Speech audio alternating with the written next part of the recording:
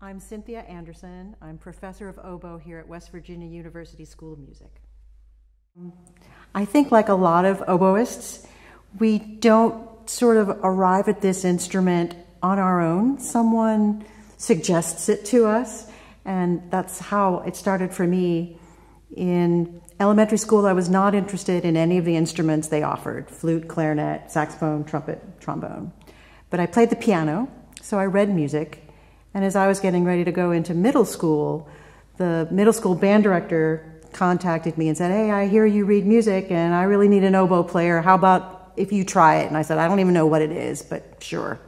And I enjoyed the challenge of making sound on it and learning the technique, and just fell into its envelope of sound. And I've always enjoyed classical music. My parents listened to classical music and would take us to concerts.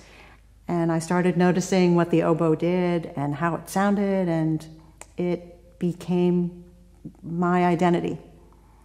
And pursued that. I wanted to be a band director, so I went to school for music education. And after I left college, I ended up playing in a professional wind ensemble that traveled around.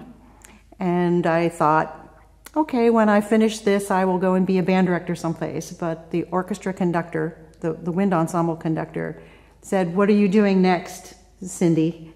And I said, "Oh, I'm going to go be a band director." And he said, "No, you're going to be a player. You need to go to graduate school. You need to keep playing the oboe because that's who you are." And I thought, nobody ever told me that before. And that's what I did. And I have him to thank for my career and everything that my career has brought me.